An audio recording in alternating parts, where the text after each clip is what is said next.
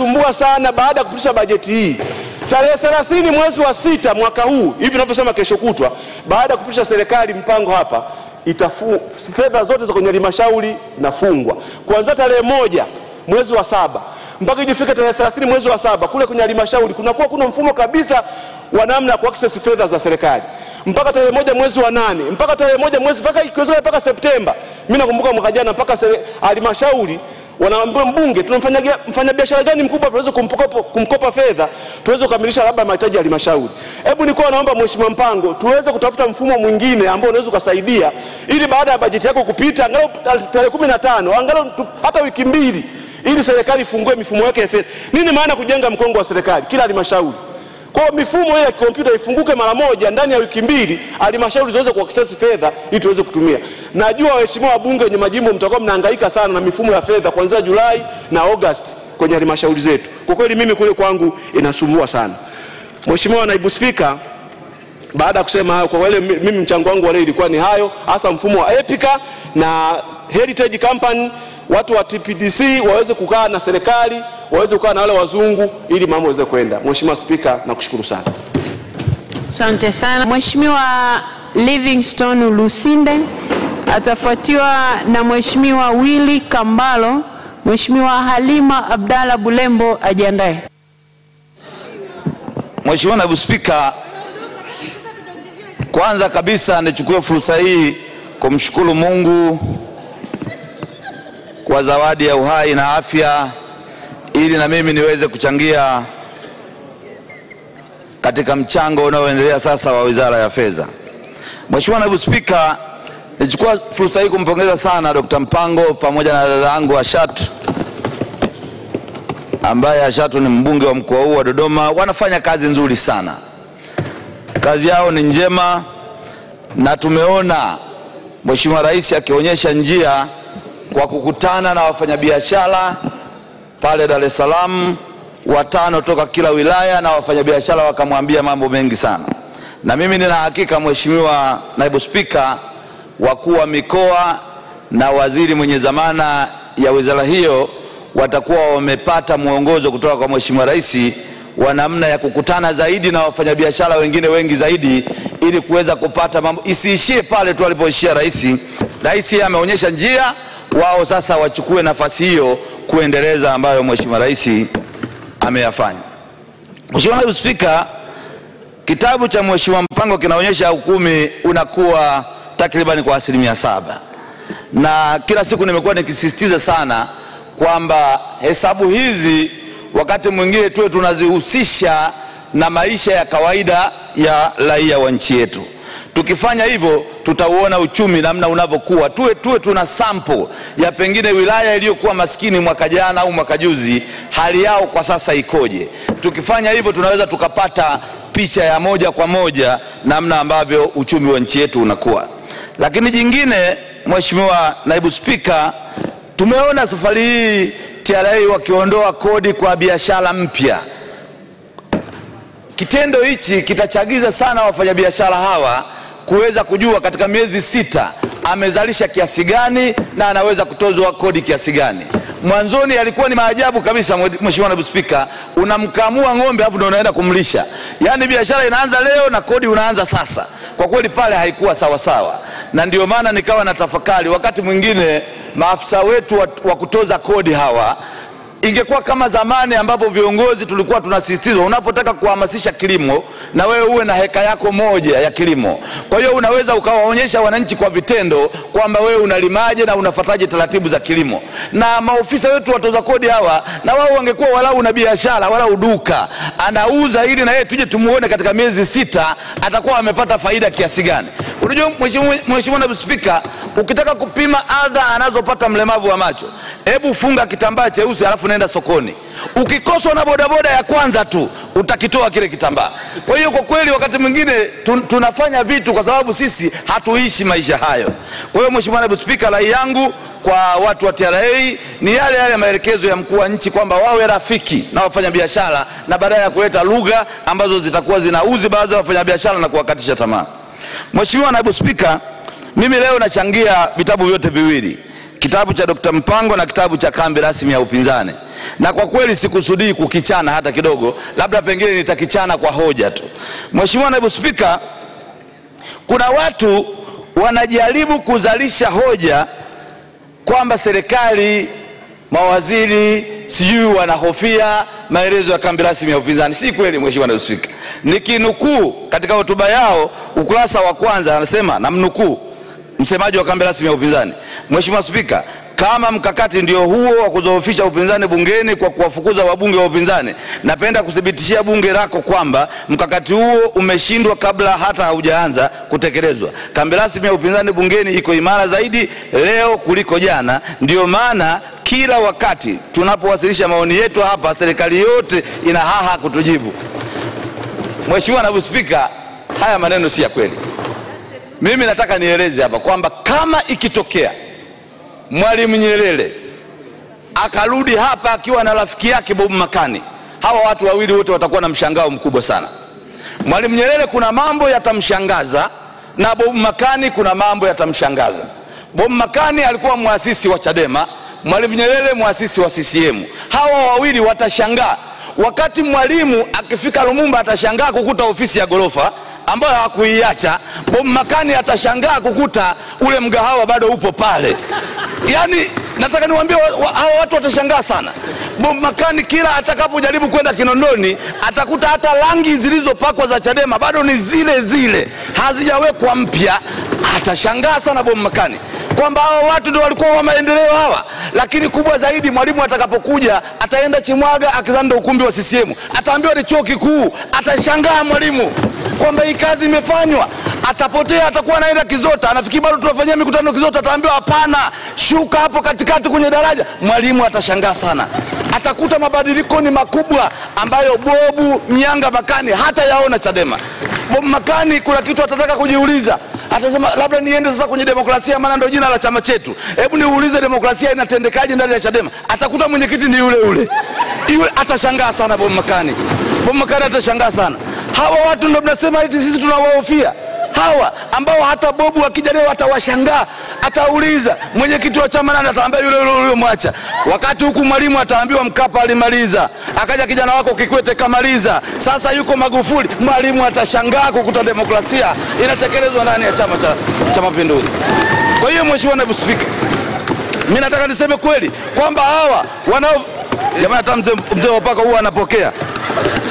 Hawa ndio mnasema tu waogope. Hatuwezi kuwaogopa hawa.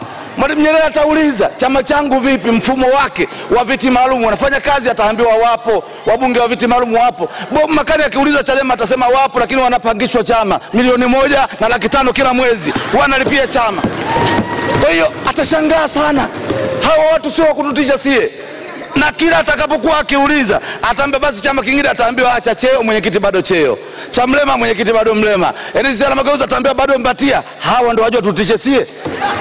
Hawa akiuliza ataambia na Dovutwa bado anaendelea. Akiuliza ataambia na Lipumba leni mwenyekiti. Kwa kweli Mwalimu atashangaa sana. Kwa hiyo nataka niwasihi Watanzania kwamba sisi hatuko hapa kwa ajili ya kushughulika na hawa. Hawa wameshajifia jamani. Hakuna upinzani nchi hii. Wamejifia wao wenyewe kutokana na tabia zao na maisha yao. Wamefika mahali wamejiua, wamegonga ukuta. Kwa hiyo tusisumbuke kabisa na watu na wala viongozi wa serikali. Msihangaike na watu wameshajua. Mtu kama anakufa kwa asali, huna sababu ya kumtilia sumu jamani. Unamwacha tu anajifia mwenyewe. Mheshimiwa Naibu Spika, kuna vichaa walikuwa wamekubaliana watoroke hospitali. Wakakubaliana kwamba wafike getini wamnyonge mlinzi alafu watoroke. Vichaa wale walipofika getini wakamkuta mlinzi hayupo, wakasema dili limeharibika, turudi. Dili limeharibika, turudi. Unaweza ukaona namna ambavyo tunafanya siasa za ajabu. Tumeona serikali ya awamu ya 5 ikifanya kazi kubwa. Inajenga mahospitali kila wilaya, inajenga vituo vya afya kila jimbo.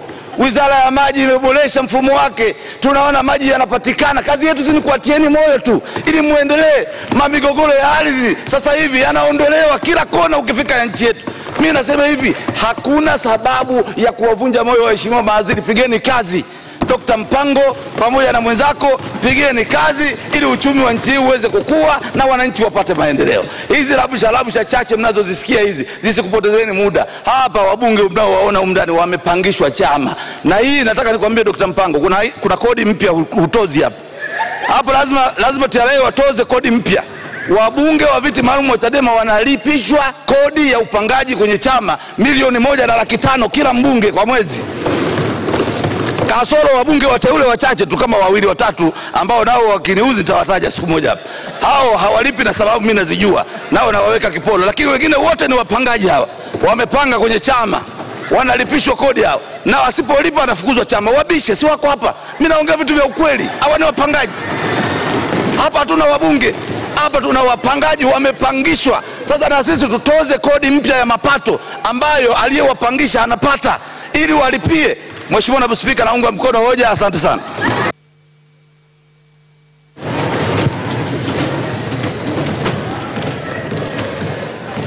Asante sana. Mheshimiwa Willy Kambalo atafuatiwa na Mheshimiwa Halima Abdalla Bulembo.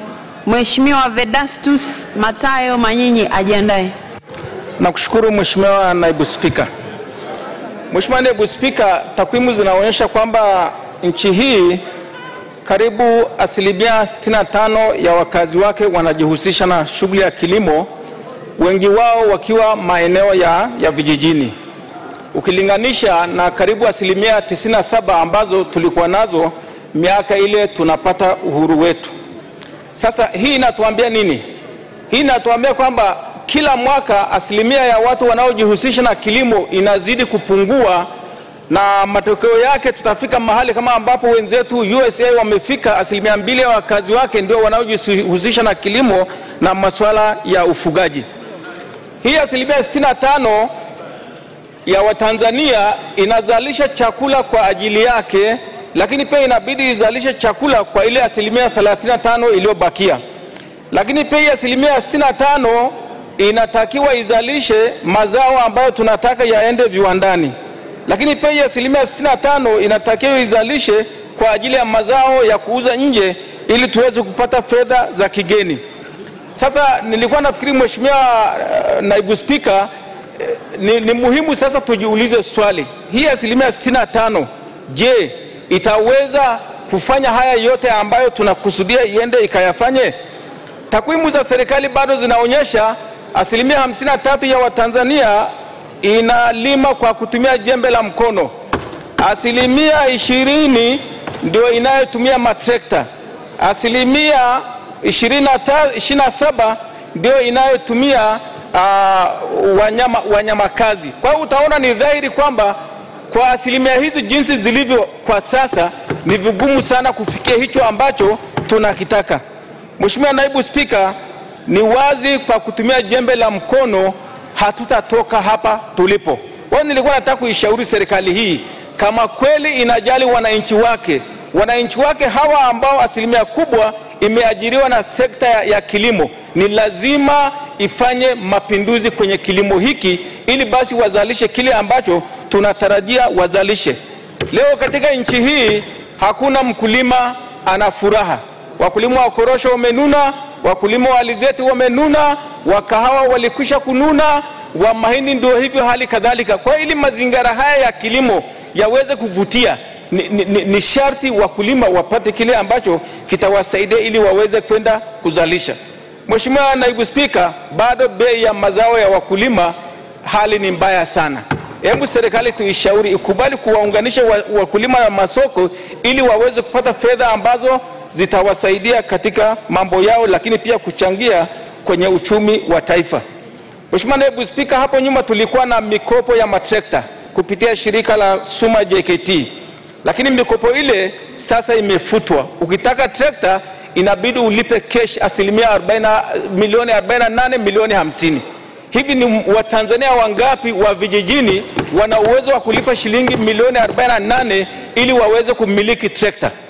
Mheshimiwa Mpango, wewe ni mkopaji mzuri sana. Unakopa nje na unakopa ndani. Ndio maana deni la taifa hadi sasa ni trilioni 51. Tunaomba na tunashauri wakulima wakopeshwe matrekta ili wakazalishe vizuri. kwa majembe yetu ya mikono na kwa kutumia wanyamakazi hatuwezi kutoka hapa ambapo tumefika.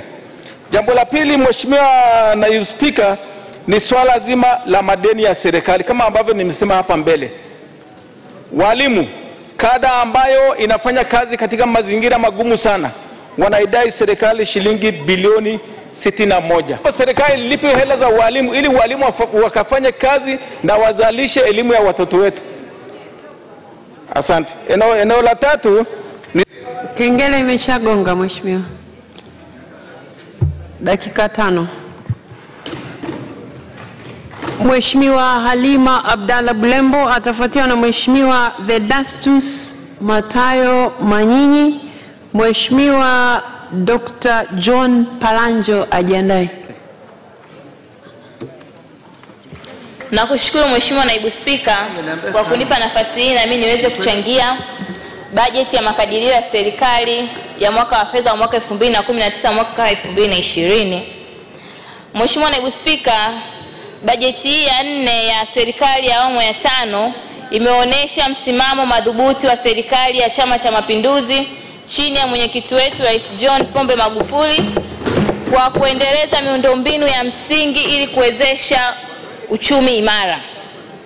Mheshimiwa Naibu Spika, mwaka jana wakati nachangia bajeti kuu ya serikali nilizungumzia umuhimu wa kutengeneza mazingira mazuri kwa ajili ya vijana kujiajiri. Nimefurahishwa sana na uamuzi wa serikali kuamua kufuta kodi kwa muda wa miezi 6. Swala hili litapelekea vijana kupata chachu kubwa kuweza kujiajiri, na natoa wito kwa vijana wote nchini kuchukua fursa hii. Serikali ina mifuko mbalimbali inayosaidia vijana kutoa mitaji. Mpaka sasa serikali kupitia vikundi vinavyoendeleza vijana, vikundi 775 vimeshapewa mitaji jumla ya bilioni 4.2. Kwa hiyo Mheshimiwa Naibu Spika, naipongeza sana serikali yangu. Swala la pili, Mheshimiwa Waziri wa Fedha, na kuomba kwa unyenyekevu mkubwa. Nimesema mara kadhaa hapa bungeni kwamba mkoa wa Kagera ndio mkoa pekee unaopakana na nchi nyingi Afrika Mashariki. Mkoa wa Kagera unapakana na Uganda, unapakana na Rwanda, unapakana na Burundi, lakini kupitia ziwa Victoria mkoa wa Kagera inaifikia Kenya. Nilikuwa naiomba serikali yangu sikivu ije na mkakati wa makusudi wa kufanya mkoa wa Kagera kuwa kituo kikubwa cha biashara. Najua sasa hivi serikali inatekeleza miradi mikubwa kama barabara, reli, umeme, lakini pia hili la biashara ni kubwa kwa sababu litapelekea nchi yetu kunufaika zaidi. Mheshimiwa Naibu Spika, vile vile napenda kumpongeza Mheshimiwa Rais kwa juhudi anazozifanya kutokana na kupinga swala zima la rushwa. Hapo zamani tulipata kusikia kwamba kuna kipindi bajeti ya serikali 30% ilipotea kupitia manunuzi. Kwa sasa hivi hadithi hii haipo, fedha zikipangwa kwenda kwenye shughuli za umma zinafika kwenye shughuli za umma. Na Mheshimiwa Spika, napenda kumalizia kwa hadithi moja. Hii hadithi inasikika sana TBC, nadhani wengi wetu tunaijua, kwamba kulikuwa kuna binti mfalme yupo Kilimani.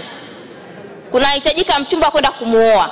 Na sharti lilikuwa utakapokuwa unakwenda, chochote utakachokisikia usigeuke nyuma, pembeni wala nyuma. Kwa hiyo watu wakawa wanapita, wakifika katikati wanasikia huyu anaangalia, akigeuka kushoto kulia anageuka jiwe.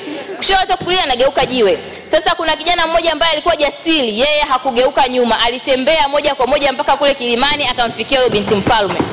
Waheshimiwa wabunge, nataka niwaambie kiongozi bora ni yule anayesimamia anachokiamini. Mheshimiwa Rais John Pombe Magufuli, huu ni mwaka wa 4 sasa, amesimamia kwenye miradi mikubwa anayoitengeneza. Hajatikiswa na kelele za ndani wala za nje. Yeye amesimama imara, anaelekea kule kukamilisha miradi yake mikubwa. Anaenda kumfuata binti mfalme. Binti mfalme huyo ambaye ndiye Tanzania ya viwanda, kwamba atakapokamilisha miradi hii Tanzania ya viwanda itakuwepo. Kwa hiyo naomba sana kumpongeza Mheshimiwa Rais na aendelee na msimamo wake huo, na napongeza mawaziri wote wanaomwezesha yeye kufikisha lengo hilo. Nakushukuru Mheshimiwa Naibu Spika. Asante sana. Mheshimiwa Vedastus Matayo Manyinyi atafuatiwa na Mheshimiwa nilikuwa nimemtaja Mheshimiwa Dr. John Palanjo. Mheshimiwa Angelina Malembeka ajiandae. Asante Mheshimiwa Naibu Spika, nikushukuru kwa kuweza kunipa nafasi ili na mimi niweze kuchangia katika hii hotuba ya bajeti ya Waziri Mpango. Kwanza nichukue nafasi hii kumshukuru sana Mheshimiwa Rais pamoja na timu yake kwa ujumla. Kusema kweli wanafanya kazi nzuri, ni kazi yenye kutukuka. Naamini kuombe tu Waziri Mpango kwamba mnapoona kule upande wa pili wanajaribu kubeza haya mafanikio, wanabeza tu kwa sababu ni utaratibu kwamba lazima wazungumze, lakini kusema kweli kazi ambayo mnaifanya ni kazi nzuri, ni kazi ambayo inawapa matumaini makubwa wa Tanzania. Labda mimi nachoweza kusema katika mchango wangu Mheshimiwa Naibu Spika, kwamba ni kweli kwamba pamoja na maendeleo yote ambayo yanafanyika, lakini Watanzania wangependa kuona huko kukua kwa uchumi kukiwa kunaonekana katika maisha ya kawaida ya watu.